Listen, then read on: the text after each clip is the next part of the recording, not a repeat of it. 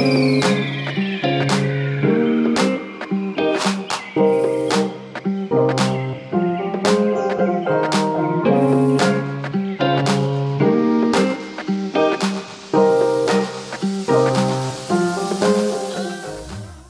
everybody, and welcome back for episode 6 of the Athleticademix podcast.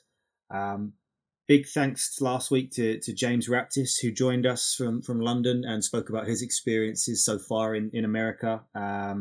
Really appreciated having James on board with us for the chat. This week it's just myself here in the UK and Robin over in Sweden. Yeah, hi guys. Glad to be back, and once again from me as well. Thank you, James, for joining us last week. It was great, and I know a bunch of Swedes really enjoyed listening into him as well. Yeah. So this week's topic is going to be on college colours, team colours, and that kind of thing. How they compare. Many of you will have seen that we put out on social media this week a big vote for our followers to get involved with on the Swedish Instagram account and on the UK one as well, where Robin and I kind of picked 10 colleges and we asked followers to vote on them to whittle them down to 5. 5 for Robin and 5 for me. That would make our kind of final 10 on this podcast.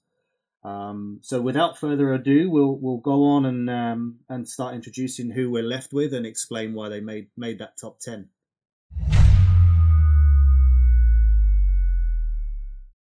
All right, so in Sweden I picked 10 schools. I know that both me and David are very into graphics, very into Instagram. We are Instagram nerds, both of us, and we enjoy schools that are good at branding, that has nice colors to it.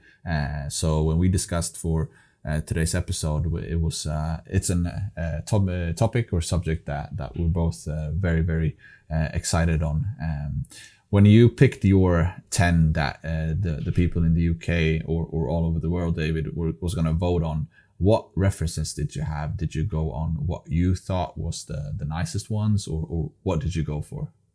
Yeah, I definitely went on some options that are personal favourites of mine for a number of different reasons, really. Some just favourite colours, as simple as that, and others that are really iconic in, certainly from our time in America, you and I would know of them, and they stand out as being kind of quite recognisable. But then others, yeah, just for a little bit of sort of something, they offer something unique that no other school has, a colour combination perhaps that's a little bit kind of distinguishable just to them. So there was a few reasons why, and then obviously some bigger schools as well that are able to have multiple different colours and combinations that make it quite a little bit more diverse and exciting. Yeah. How did you go about kind of? I just went basically on personal opinion only. Basically, I have a few favorites in terms of colors and in terms of how they brand themselves. And you know, when I put my top 10 on the list, I put them 2v2 with a lot of strategy, so the kids or the players would pick the ones that I like. So I tried to pick the ones that I thought was the least nice against the one I love the most, so they would vote right. But in Sweden, 4 or 5 votes went against what I thought. So I'm sitting here presenting a list for Sweden, but not for Robin. My absolute favorite, Texas Longhorns with the distinguished orange. Their social media department is just something else. They have some type of typical filter on all photos. They lost against the University of Arizona. It would have been a big upset in the US. So yeah, it is what it is. But should we get going with our top 5? We are gonna present of those 5 schools that both me and David in each respective Instagram accounts got voted as the best ones. Me and David are gonna rate them ourselves in who we think is the nicest of those 5 that you guys voted. You ready to present yours, David? Yeah, so coming in at number 5 is Florida State University, the Seminoles, who their colours are garnet and gold. Garnet, for those that aren't perhaps as familiar with that, is kind of a very dark red, maroon kind of colour. So yeah, very much sets itself apart down in Florida. There's a huge rivalry between FSU and also the Florida Gators, the University of Florida, that is, and they wear kind of royal blue and orange. So most families are kind of either for FSU or for Florida Gators, one or the other. So it's a very, very popular and common color, garnet and gold down in Florida, and an enormously well-known school too. Yes, and also with the colors, they're kind of iconic symbolism. They're descends from Native Americans, as Seminoles as their sort of nickname or mascot as such. They have the kind of tagline of "Fear the Spear." So yeah, very, very well known kind of color code. FSU is known throughout the country, and yeah, the garnet and gold is without doubt always attributed to Florida State. So I'm glad they made the top 5 for me. What came in at number 5 for you, Robin? All right, so at number 5 was probably my second biggest upset in my poll, and that was University of Iowa. University of Iowa is a school that I really like, but I put them against Cal Berkeley, who has the royal blue color with the Under Armour logo. It's a huge favorite of mine, so I thought Iowa was going to get beat by 100% votes on Berkeley, but no, I was totally wrong. So coming in at number 5, it's Iowa Hawkeyes. They compete in the Big Ten. Their sponsors are Nike, and actually of my on my list of top 5 schools, 4 or 5 are Nike actually. So Nike is a big favorite in Sweden, it seems, and Iowa has a color scheme of black and yellow. The majority of the color scheme is black, so it's they always have dark kits. Sometimes on their away kits they are yellow and black instead of black and yellow. So they're the Hawkeyes, compete in the Big Ten, and they come in at my number 5. Who's your number 4? Okay, number 4 for me is going out to the West Coast. Always quite a popular choice. UCLA, University of California at Los Angeles. This was always been quite a favorite of mine as well. Real sort of true blue, royal blue, with the gold trim, a little bit of white in there as well. So it's again quite classic in how they look.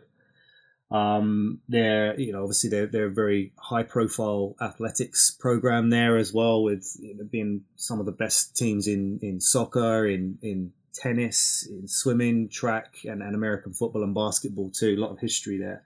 They usually wear white or blue with the gold trim, and it just kind of, I think, looks extremely cool.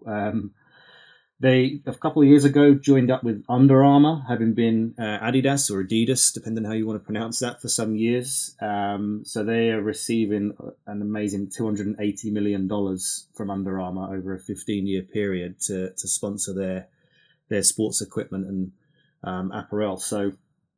Yeah, and I love Under Armour. I think Under Armour is great. It's very underrated. It's not very big in Sweden here yet. And funny story here in Sweden, for when I was, maybe just started to become a teenager at age like 13, 14. You were always very keen on what you were wearing, what brand you were wearing, and then just suddenly everyone started wearing UCLA hoodies. But not many in Sweden knew what UCLA was. We call it Ukla. So you can just hear the pronunciation, because we had no clue what it was. So for me, UCLA has been a part of my youth before I even knew who it was. So they are very good at branding. It's a world famous university for sure. For sure, and on just on that with Under Armour too, certainly a brand that we're all aware of now across the world, and over the last sort of 15, 20 years, they've emerged to become enormous competitors with Adidas, with Nike, with everybody else too. And there was actually a couple guys that started at the University of Maryland that came up with Under Armour, I think, during their time at college, and then started that business and franchise there. And University of Maryland, I think, was one of the first schools that Under Armour did a deal with, and that's now expanded to, I don't even know. It must be. It's over probably over 100 schools or more across the states, and they're a big player now in the sports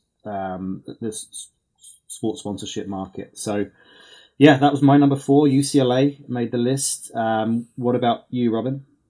Yeah, so what you'll notice on my list is that my I have a bit more of a alternative or niche options, so not super famous schools. So my number 4 is actually a color scheme that I really like. It's the Minnesota Gophers.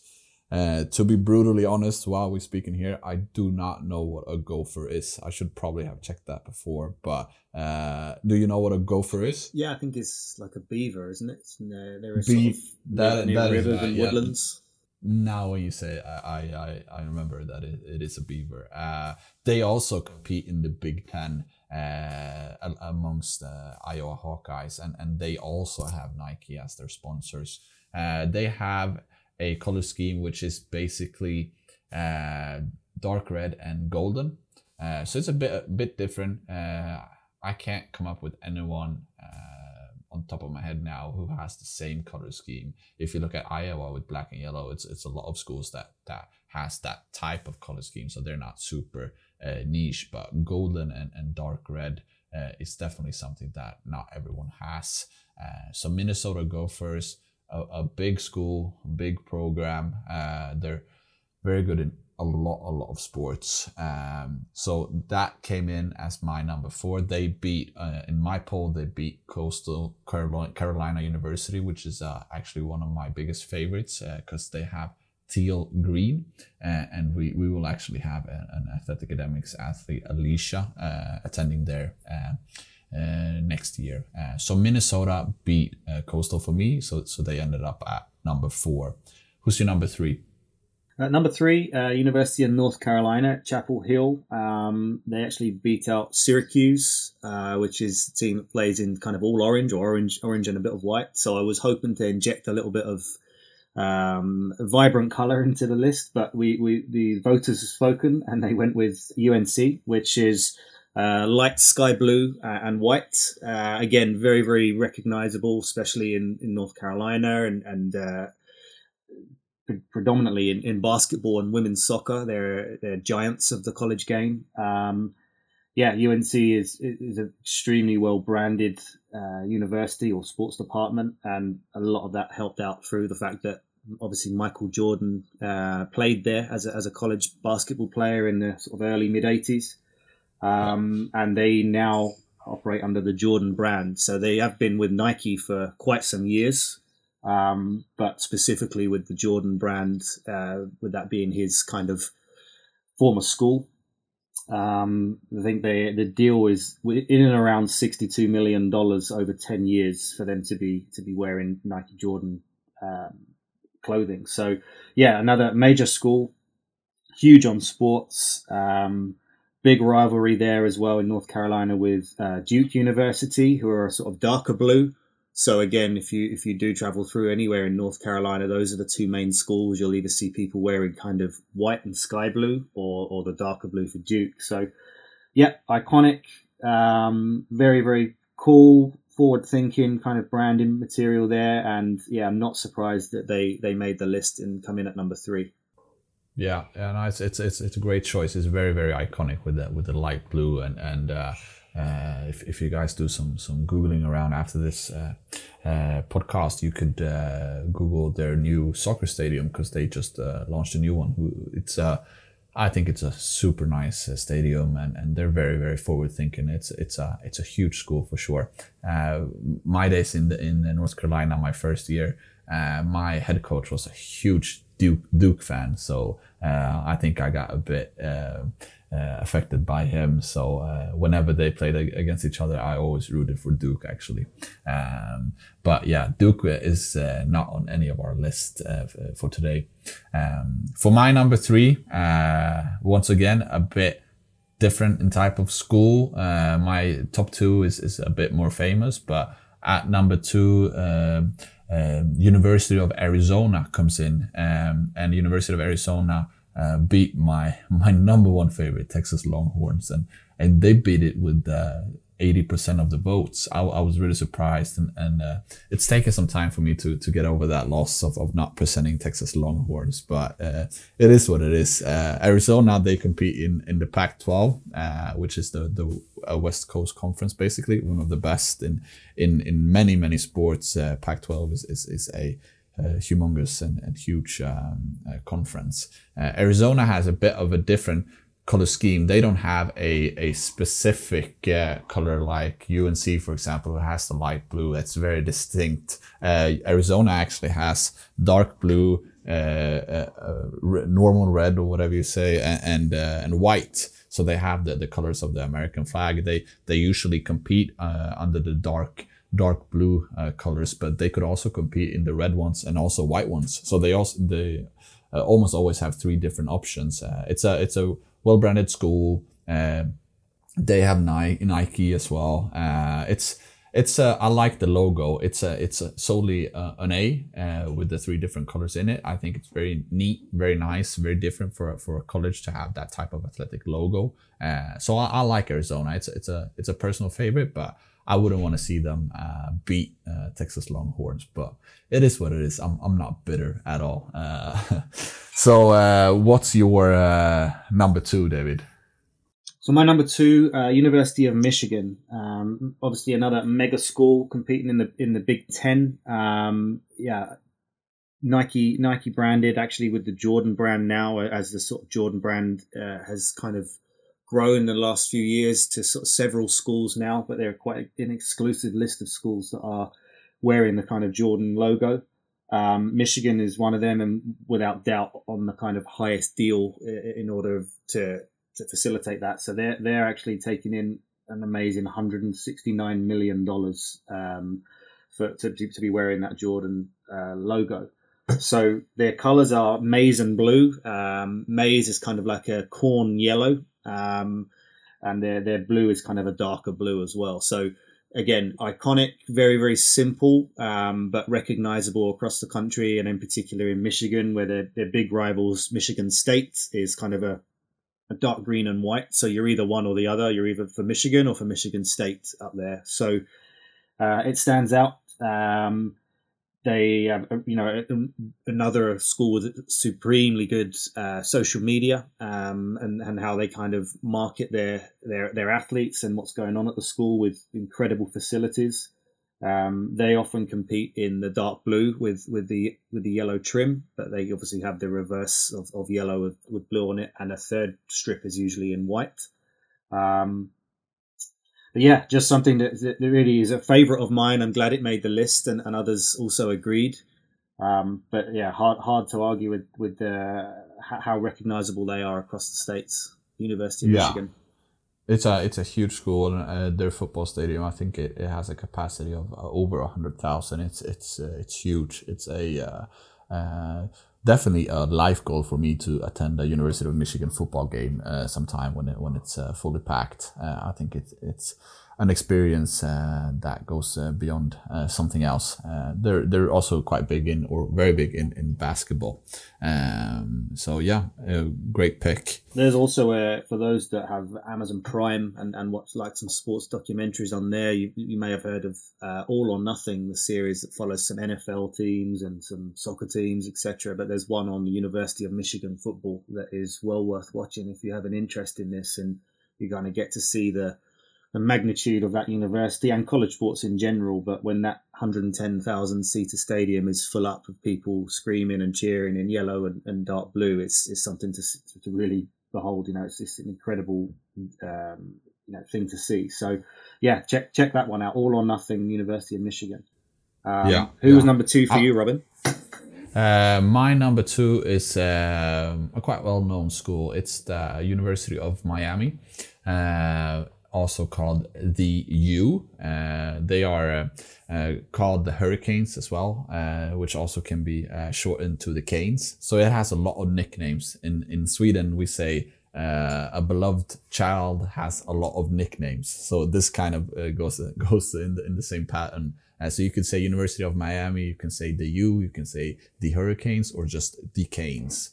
And University of Miami has a very different color scheme than any of the schools. I do not think that it is any school that has their color theme, and that is they are green and orange of all things. Their athletics logo is just a U divided into two colors, green and orange. It's a huge school. This is the only school on my list who is not Nike. They are sponsored by Adidas. The school is obviously located in Miami. It competes in the ACC, which is the same conference as UNC that David spoke about. University of Miami is my number two. Fun fact is that Dwayne "The Rock" Johnson, which is a very, very well-known and famous actor nowadays. I think he has the most followers on Instagram or something. He's very big, both on Instagram and in real life. Yeah. He's a huge guy, and he was actually a football player at University of Miami. So it has a lot of famous people went into it and been around it. I know David Beckham has visited a few of the women's soccer practices. Actually, I've seen it on social media. So it's a school that it's well known. It's very, very iconic, I'm glad it was picked on my poll, because I like University of Miami. It's a very, very cool school, and I like the color theme a lot, actually. What do you think about the green and orange, David? You were a bit hesitant on the color theme. Yeah, it definitely is unique, and like you said, I can't really think of anyone else that has a similar or the same kind of color code. It's that darker green and orange. It definitely stands out. It's for me, I'm a little bit more classic in how I like my colors of jerseys and that kind of thing. So it wouldn't be my first choice, but I definitely appreciate that it's you know who you're referring to when you see that big U logo, half of it in orange, half in dark green. It's definitely the University of Miami. So I respect that. Yeah. All right, so let's see if you beat my number two with your number one. Okay, so my number one is the top of my list would be the University of Oregon. Hard to really ever leave this school out of a list when you're talking about jerseys. They're not everybody's taste, but they are definitely something to behold in terms of their ingenuity and creativeness, or creativity, I should say. Another Nike school playing in the Pac-12 along with University of Arizona and UCLA, previously on the list.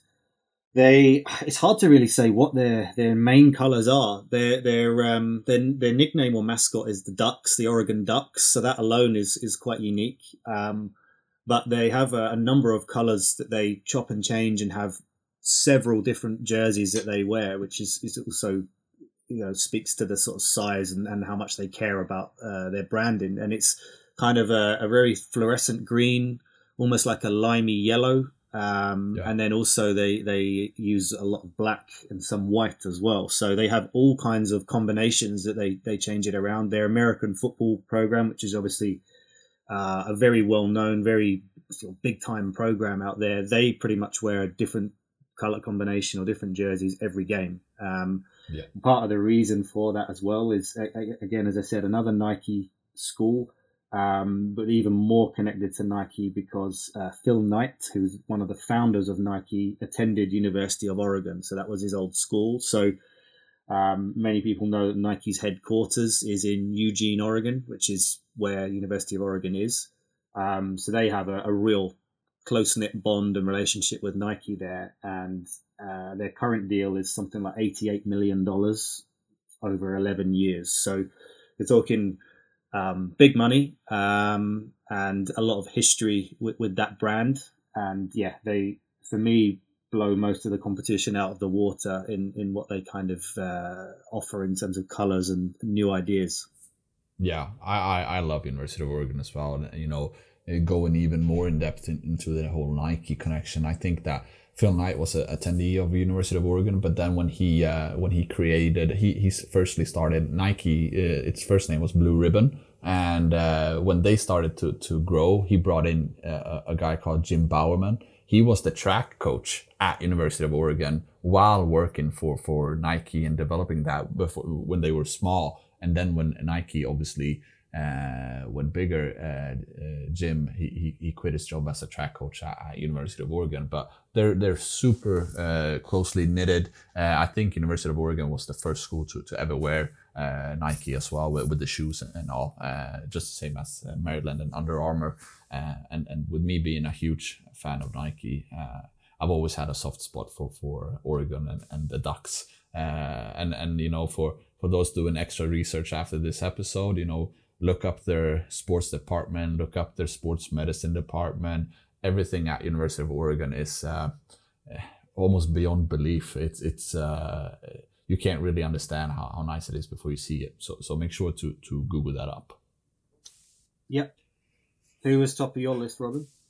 Yeah, so top of my list, I was since I lost my absolute favorite Texas Longhorns, I was pleased to see my number 2 got voted in. So when that was voted in, it was super obvious for me on who to pick, and that is Purdue University. And for those of you who've been a part of Athleticademix for a long time, you can see that I often borrow their pictures. I like their type of style. I like their type of branding. It's just a simple P. Their logo. They're called the Boilermakers. It's very, very retro. If you ask me, they're not flashy whatsoever. They are black and they are gold, with the P in gold, and just a black. What do you say? A black foundation in terms of in terms of jerseys and all. They are very, very often dark kits. If you look at their social media, they have a special type of branding on their pictures, and that goes through all their website, all their promotioning. It has a red line in terms of a theme of, I can see a picture and you can blur the people in it, but just based on the filter, I know that, okay, this is Purdue filter. So when we speak color, when we speak branding, things that I'm really weak for, I love that type of stuff. I think Purdue is beyond many, and I think Texas is there as well. But Purdue is my definite number 1. I love kids who are black, who are subtle, who are a bit mysterious. I love those type of kids. That is definitely my taste. And Purdue is once again a Nike sponsored school. They compete in the Big Ten. So of my school of 5 schools, we have 3 in the Big Ten. So that is the Swedes taste, I guess. What do you think about Purdue? Yeah, I'm very much the same and in agreement, really. Nice, really simple, the black and gold with also they wear some white as well, don't they, at times? So there's nothing outlandish about their colour scheme, but they just do simple very, very well. And I think that kind of echoes what we like with our brand in Athleticademix and what we tried to kind of create together with our logo. And as we've mentioned probably on previous podcasts, is our kind of black and white scheme.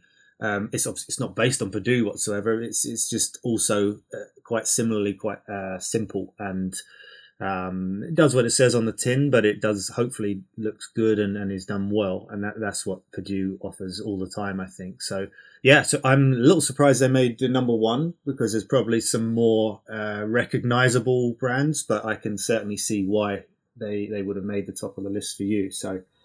Yeah, my biggest moment last year was when the Swedish player from Athleticademix, Ebba Kostov, she played Purdue at Purdue. So I was just waiting all weekend for that they were gonna post photos, and I just crossed my fingers that please, let's have Ebba on one of the pictures, because I want a Purdue picture with the Purdue filter with an Athleticademix athlete in it, and I got it. She was on like 3 pictures, and I've saved them. I still have them on my computer because that's how much I love the filter.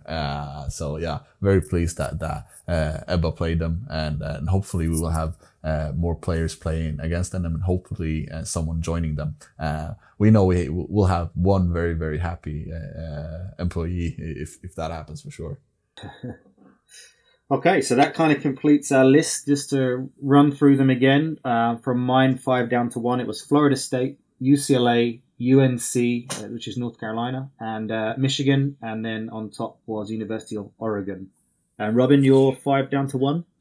I had 5 Iowa, 4 Minnesota, 3 Arizona, 2 Miami, and 1 Purdue. Great. Okay. So if anyone listening wants to kind of message in either through Instagram, Facebook, whatever it may be, send us in your kind of comments and thoughts. If you disagree, let us know. Maybe some suggestions on any other schools that you've seen that you think should have been on the list. We'd love to hear your feedback on that. And that kind of wraps it up for this week. We hope you found it a little bit more fun and enjoyable, a little bit of a different topic. So we're trying to sort of mix it up from week to week. And we will be returning this time next week with another subject. Yeah, sounds great. Thanks, guys. Stay safe and talk to you next week.